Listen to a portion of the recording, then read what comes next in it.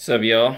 Here's a look at another part of my Transformers collection. If you saw the previous one, the Autobots, you know that this is mainly my CHUG collection.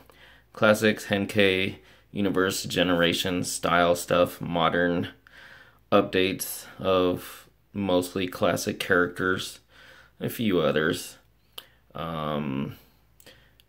I believe my Decepticons collection is actually smaller than my Autobots, which is interesting because with a lot of other stuff I collect, where there's heroes and villains involved, I should have more bad guys. But then again, I guess I'm thinking sometimes because it's stuff like Star Wars and G.I. Joe, where the bad guys have army builders, and I would usually, I'm a bit of an army builder.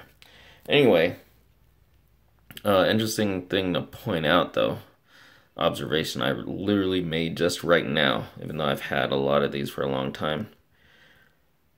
When it comes to the Decepticons, the majority that I have are deluxe, so they're mostly small.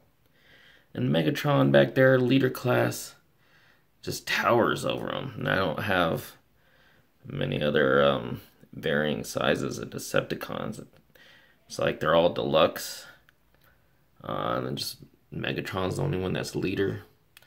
Galvatron's the only one that's Voyager. And then a few Legends, which I actually have a collection of Legends class ones, but given that these are to be used with Soundwave, I consider them on the same scale of these.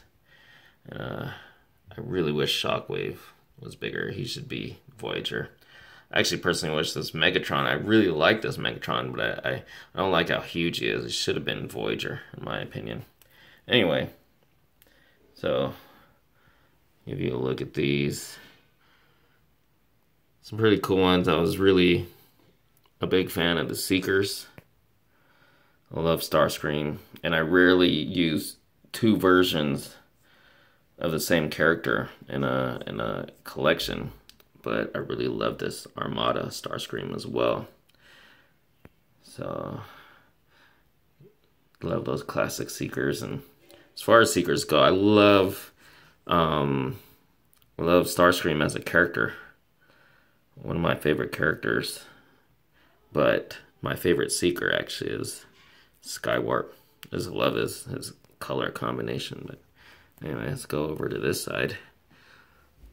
This one I really liked. Sometimes another thing that I do is I don't like multiple versions of a mold. I wasn't crazy about that mold as Mirage, but I love that mold as Fracture. It just kind of already had a feminine look to it. Although, they've come a long way in the designs of these Transformers where the fembots really have a very feminine figure. Anyway, moving on. And this was another one. Yeah, it's mostly the same mold as Armada Starscream, but I just thought it looked really cool, so I wanted to add them to those guys. And I really like the name escapes me now, but the in Beast Machines, the Decepticons there, I forget what they're called, but yeah, so had to get that guy. I had a collection of the original ones, but I found those outdated and got rid of a lot of those a while back now. So anyway, there you have it. Those are my CHUG Decepticons. Really cool stuff.